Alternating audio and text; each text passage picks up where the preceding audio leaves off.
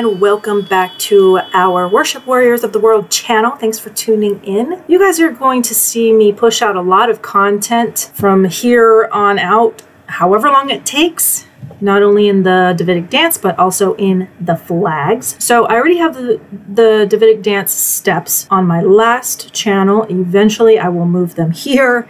I just don't have the time to do that at the moment. And my next step is to do the Davidic dance sequences. I initially thought that I was just going to do the sequences all the way through, and then I would move on to the flags. However, that's just not going to work. I'm going to go ahead and just do both of them at the same time, especially since in my last tutorial that took you through the entire dance sequence to the flags on Huyavo, I made a promise that I was going to do tutorials on the flag. So I'm going to go ahead and start with that.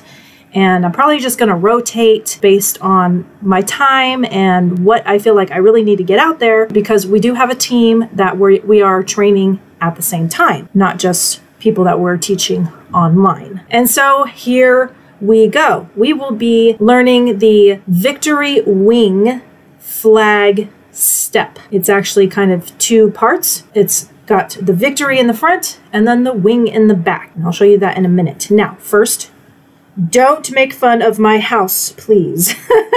I feel so privileged that I have a big enough space to be able to show you guys how to do this, but my house is a work in progress. So don't make fun of it. Yes, it looks ugly, but hey, it is what it is right now. And it's going to take some time to get it fully remodeled the way that we want it done.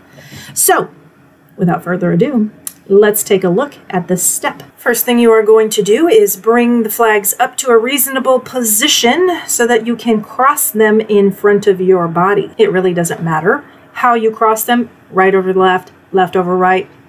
I'm doing right over left, but again, it really doesn't matter.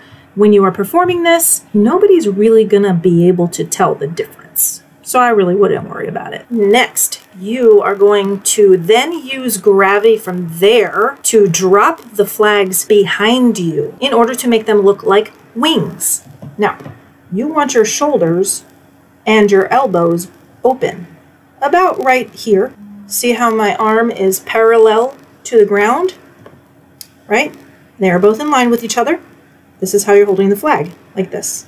You're going to drop it behind you. Behind. A lot of people, they want to do it this way, or they want to do it over their head. Not what you're going for. You want it to look like wings, so you drop it behind your back. I highly recommend you invest in some mirrors so that you can see yourself while you are practicing. The better you can see yourself, the easier it will be to make adjustments so that you actually get it right. Okay, so let's look at that one more time, except we're gonna look at it from the back this time.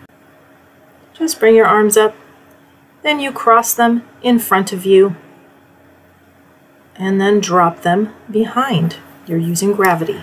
Wow, good job, folks. That is the victory wing. Once you get this one down, a lot of them you'll be able to do. There are definitely some more advanced steps, but this one is, I would say, more intermediate. And so if you can get this one, I have full confidence that you can get them all.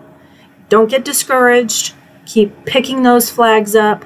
Keep doing it. You will get it eventually. Don't give up so easily, okay? Just practice, practice, practice. And if you have any questions, please don't hesitate to ask me or Travis. Thanks for watching, everybody. Have a great rest of your day. Shalom.